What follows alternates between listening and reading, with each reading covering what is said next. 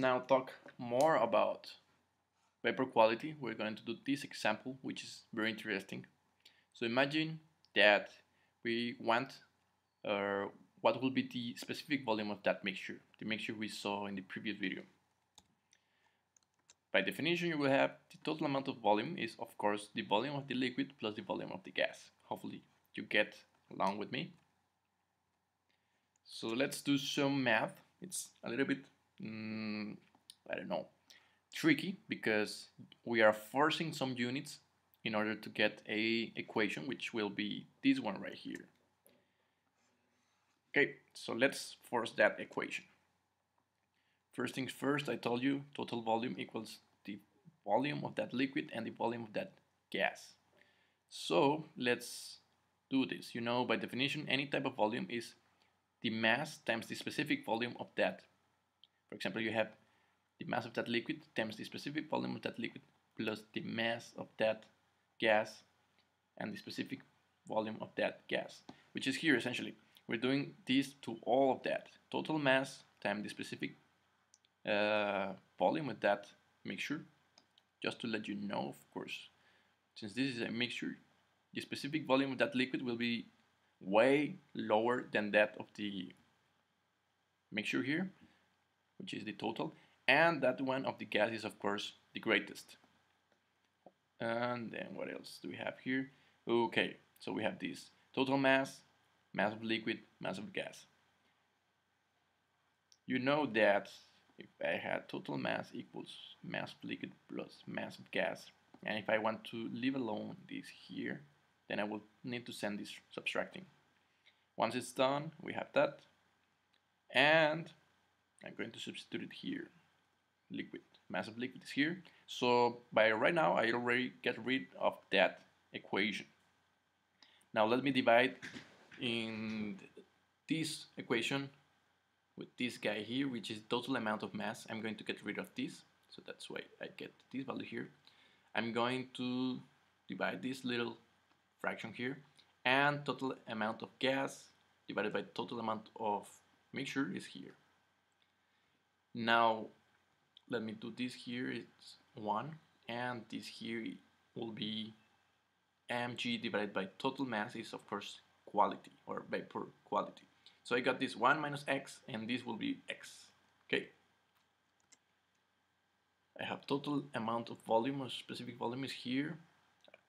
Now remember sorry about that, I had this, so let me multiply 1 times this and minus x times this. You have it here. 1 times this stays the same, and minus x times this will of course remain as this. So we have something similar. We have a specific volume of gas, we have specific volume of liquids, gas, and we have vapor quality. What else can we do? Well, let's get these two terms together. We have these right here, and I don't know why, but it's pretty useful, maybe because of that. But in thermodynamics, we use a lot this value, which is the difference of that property of the gas minus the difference of that property of the liquid. Maybe because it's way faster, and actually there are many tables that include this value. Sometimes you even don't have the liquid one, and you do have this gas one, and they give you the difference, so you will need to do some math. And we call this specific volume of Lg, or many times Fe. F because fluid, because, well, liquid is a fluid, but I prefer using Lg. Look here, F, once again, F maybe exchange with liquid. Now you get this new variable from this, and I think it's very useful. You have total volume of that mixture is essentially the volume of that liquid, which makes sense, plus the vapor quality of the difference of that property. Remember, always the properties of gas are first or positive. The difference will be that of the liquid. This one you may choose it, which will give you of course the specific volume of the total mixture, or if you're looking for a quality, which is also the case, let's say you know that at that pressure and temperature you have that specific volume, and this specific volume. If you have everything, you can actually just go and calculate the vapor quality of that mixture. And yeah, this is our equation, whatever you want to use, this one or this one. And not only that, guys, we can do the same theoretical concepts for other functions, such as internal energy. You have the total, because it's the same logic. You have internal energy of the liquid and that of the gas. You have this tank here, you have liquid, and you have the gas here.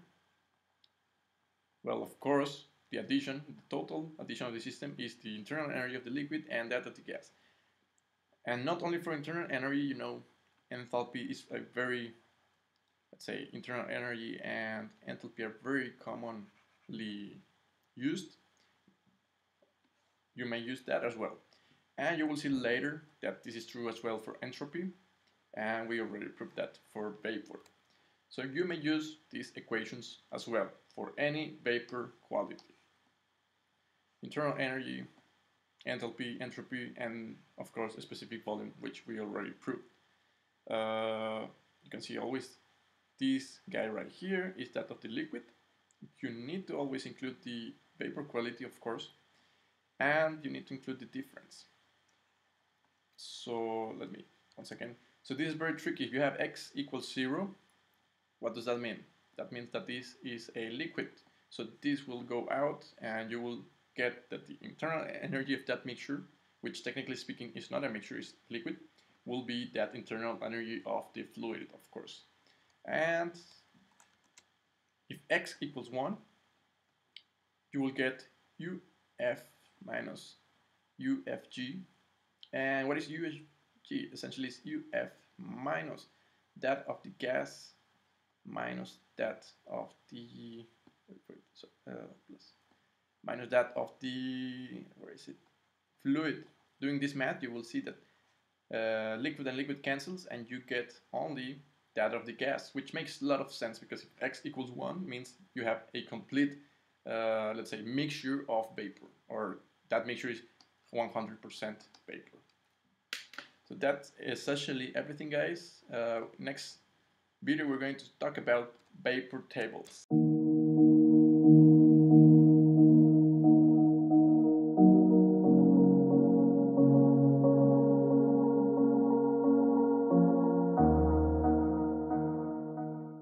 What's up, guys? It's me, Chemical Engineering Guy. So if you like the video, why not push the like button?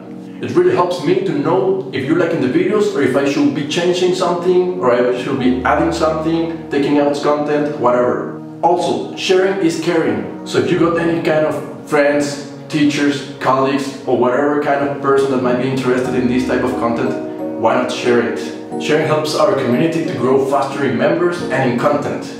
If you want to keep track of my activity, videos, uploads, experiments, playlists, whatever content I'm getting on YouTube, be sure to click the subscribe button. Subscribing to the channel is totally free, guys. My dream is to create an online academy of chemical engineering, where everyone can access it in the world. Imagine a place in which the student, the teacher, and the engineer get the best of each other.